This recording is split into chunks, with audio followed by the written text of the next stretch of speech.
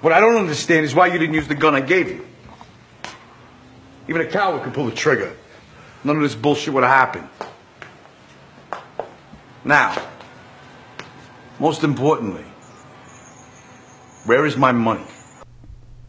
Everything that I've worked for. The job, the house, you, the kids. I'm gonna lose it all.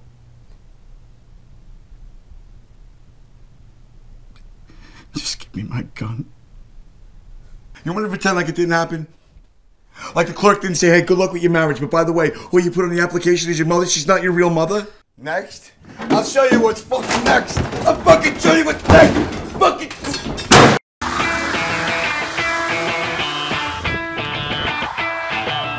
Where the fuck is my money, Paul? Oh, they stole it. You see, the problem is, I'm looking here where my money's supposed to be, and what do I see? A door wide open, like a Bhutan's legs, with a big fucking hole.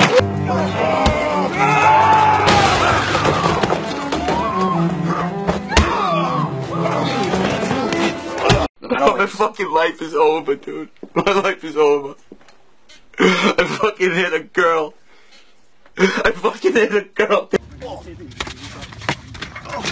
And I realize it's a difficult time for you right now, and I apologize to put you through this.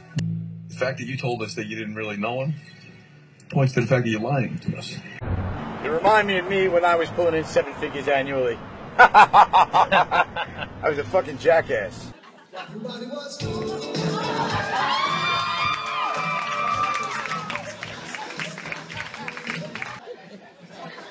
Look, he's hiding. Steve!